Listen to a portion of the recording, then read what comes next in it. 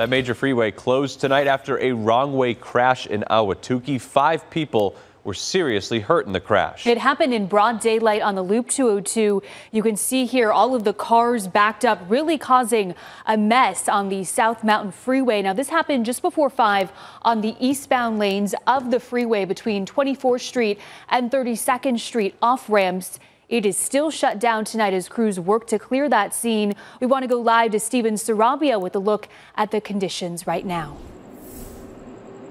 That's right, Emma. The 202, at least eastbound, is still closed off. And this is about as close as we can get. We're still about a mile away from where that crash site is. But this is where they're beginning to divert that eastbound traffic. They're told to get off even much earlier than this point, still a mile down the road. They're left to get off, and then they loop around right here on this section. So the crash is currently being investigated by DPS, but right now investigators still aren't sure how the driver ended up going west on the eastbound lanes. Now, it all happened in broad daylight in the afternoon. The 5-car pileup sent 5 people to the hospital. We're told 2 of the most critical victims were young girls ages 9 and 12. First responders even had to use the jaws of life in order to free some of the victims from the wreckage. The crash also causing some serious backup. Eastbound traffic is still being forced off the freeway at 24th Street. So back out here again, DPS, they're still investigating this case, and there's still no word on when this section of the road will be reopened, but the westbound lanes of the 202 are still open